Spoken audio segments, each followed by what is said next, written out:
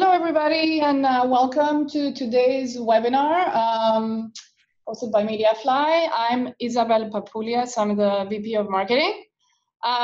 So once again, welcome. Today we'll be talking about how to empower your partner sellers in the moment of truth, 5 easy steps to increase channel revenue, and we'll talk specifically about sales enablement technology and how to enable your indirect sellers through that. So before I turn it over to our speakers for today, just a few housekeeping items. We have 45 minutes scheduled for the webinar. We estimate that about 25 minutes, 30 minutes of that will be the actual presentation, and 15 minutes of Q&A, either shorter or longer, depending on how many questions we get from you. In terms of the Q&A, feel free to send your questions through to us via the IM and the chat, and we will be sure to read them at the very end of the webinar. So without further ado, I'm going to introduce our speakers for today. Jay McBain, Principal Analyst at Forrester. Hello, Jay. Hello there. And Matt Suggs, our very own EVP of Sales at Mediafly. Hi, Matt. Hi, how are you doing? Wonderful. So, Jay, I am going to turn it over to you, and then we'll pivot to Matt later in the presentation. So the floor is yours. All right. Well, thank you so much, and really pleased to be here. I spend pretty well all of my time studying channels, partnerships, alliances. I look across all 27 industries around the world, large companies, small companies, medium-sized companies, and try to gather a lot of the commonalities among different industries, but also a lot of the best practices. One thing that we're seeing overwhelmingly as we go into 2019 is not just digital transformation. Sales digital transformation is no longer becoming optional. And when you look at 75% of world trade flows indirectly through dealers, partners, retailers, franchisees, all kinds of different channels, it's paramount that the last mile is paved to the customer. And a lot of companies are realizing that today, that they may have a traditional channel program that focuses on segmenting and finding new partners, onboarding them, educating them, training them, certifying them to be smart. They're trying to incent them in different ways to drive the volumes and tier it. And a lot of that now plumbing has been solidified. What they're seeing is the major opportunity is in the co-selling and co-marketing motions with those partners. And that's really where the growth is driven.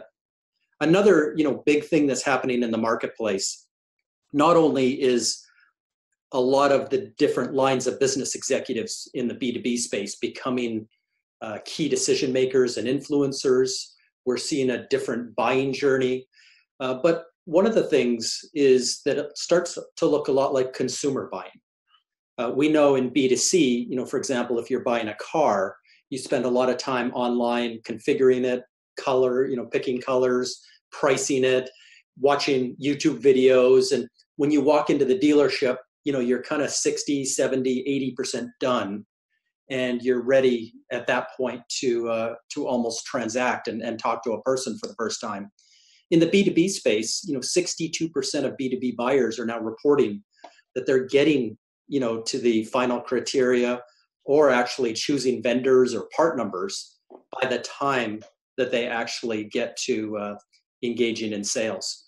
So the one thing that they report back to us, and this is not unlike the car buying experience, when you actually get to the dealer, when you get to that final spot, there's just not enough knowledge. There's not enough specialization to make the journey, easy and your experience really, really good. If you go to buy a car, a lot of times you go back to square one. You have to get the salesperson up to speed in terms of what you've done.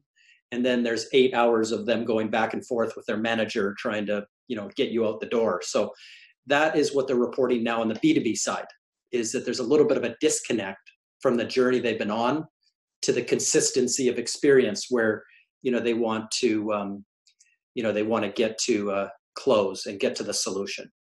So, in so doing, they want sellers to complement and amplify information that they already acquired. So, don't disrupt the process. If you can support it, if you can build it, if you can be consistent along the way, then the buyer's journey and the entire process, becomes more simplified, and I'm going to say they'll have more confidence as well in terms of making their buying decision if that support comes and mirrors what they've been through. So, the other thing is we're not living in a single channel world. I mentioned that 75% of world trade goes through channels of all types, but there's omnichannel experiences, regardless of the industry. You're working with different digital type of tools. You're working with different influencers, advocates, alliances, and how you build your journey as a buyer. You might come across dozens of different types of things as you go across the journey. So they're looking for fluidity across those. So whether you're on a website or you're on social channels or you're downstream working with a salesperson or a third-party agency of some type, they're looking for that branding experience and that messaging and content to flow end to end, and not appear that you're working with Larry driving a white van at the end of your cycle, and not have that connected backwards. And brands are getting this now as well. That being said, 73% of vendors consider managing partners a challenge. And this goes across, again, all industries. Doesn't matter if it's finance, insurance, technology, pharmaceuticals. There are, in the average channel program, again, big and small across all industry, about 90 different components. So along with the customer journey, there's also a partner journey.